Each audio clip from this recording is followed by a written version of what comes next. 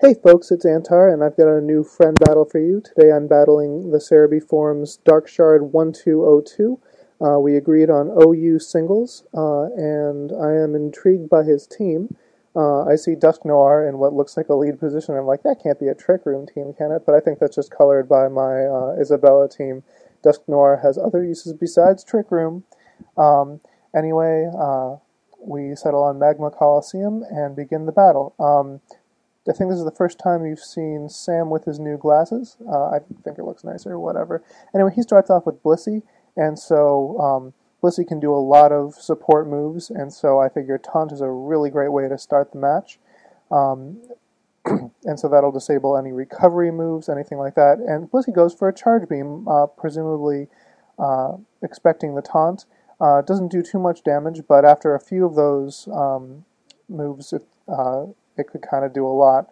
So I decide to U-turn out of there. He decides that since I've disabled him with Taunt, he's going to pull out as well, and sends out Dusk Noir. So my U-turn is not going to be very effective at all, but this has the advantage of now I can choose who to send in to counter Dusk Noir. And I settle on Mick, my shiny Umbreon. I've said on the Smogon forums that I don't choose shiny Pokemon unless there's a good aesthetic reason, and this kind of seems like a flimsy reason, blue spots instead of yellow, but I don't know. I just think that Umbreon with yellow spots doesn't look quite right. Anyway, so Dusk Noir uses Confuse Ray, pretty good move in my opinion, and that I have a Lumberry, and so I get cured of that, which is nice. Dusk Noir uses Will-O-Wisp, and that's okay for me because not only is Umbreon running Heal Bell, but it's got Synchronize, which all Umbreons do. I thought that was a little bit of a strange move on his part, but I guess he's not doing too much attacking with this Dusk Noir. So I use Curse, and while he's burning me. And I think, is that my second curse? No, I think that's my first curse. Anyway, he uses Confuse Ray again. That's okay. I'm expecting that Heal Bell is going to recover, get rid of that too. I had to look this up later. Heal Bell does not cure you of confusion or, infatuation or anything like that, which is too bad, really. But oh well. I'm no longer burned, and he's suffering from burn. So I go ahead and use Payback.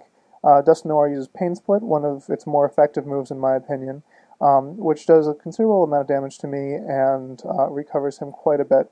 But Mick gets off the Payback. The confusion didn't. I got really lucky with the confusion.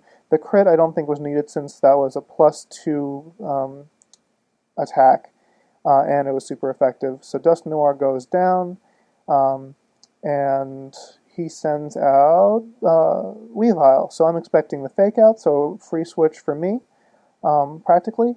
And I send out Jirachi. I love that Jirachi, as I've said before. It's so cute. Sorry about the skipping there. My capture card is completely lovely. Anyway, Weavile used Fake Out just as I was expecting.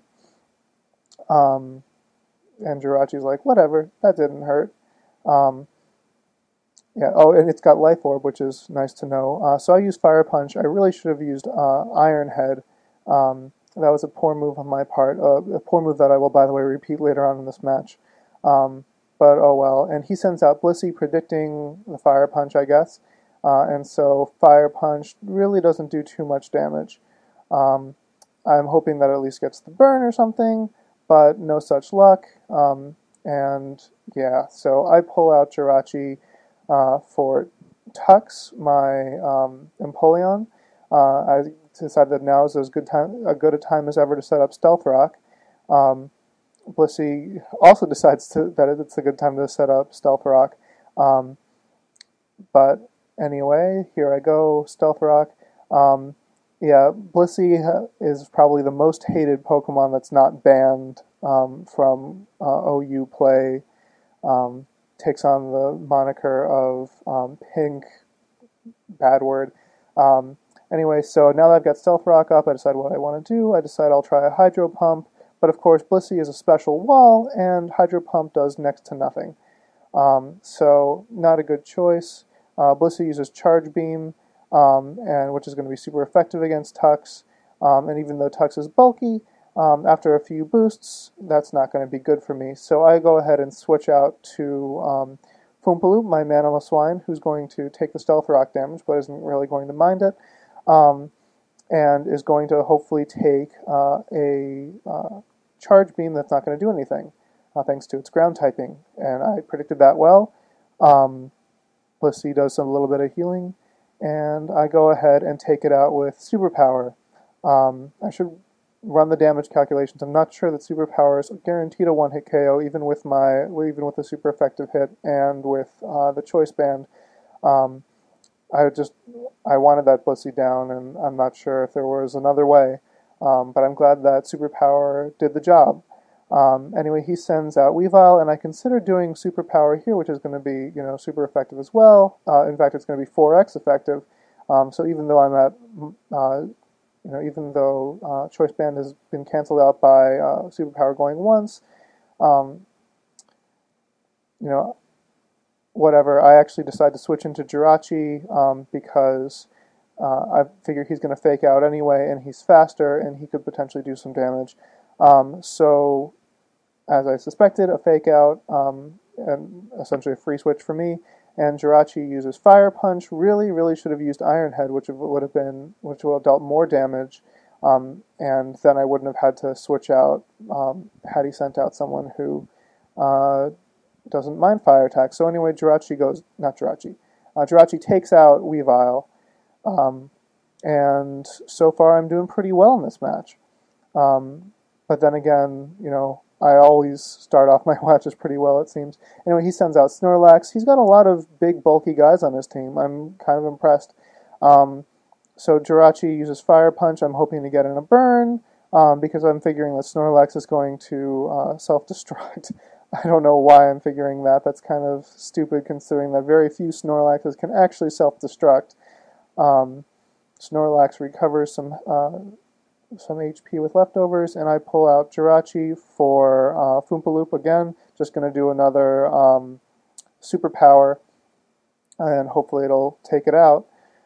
So Foompaloop is racking up a little bit of Stealth Rock damage. Snorlax uses Curse, which is going to make him bulkier, and it makes me worried that Superpower is not going to be enough. But I go ahead and use it anyway. Foompaloop charged on with Superpower. So cute. I love how Mamoswine runs. More like Trundles. Anyway, it does get the KO, which is nice. And Snorlax is down in one hit. And he sends out Salamence. So obviously I'm going to be pulling back Foompaloop, because Superpower is not going to do anything against him. And I send out Jirachi again to use Ice Punch, which will be 4x effective. And hopefully with the Stealth Rock damage, that'll be enough to take him out.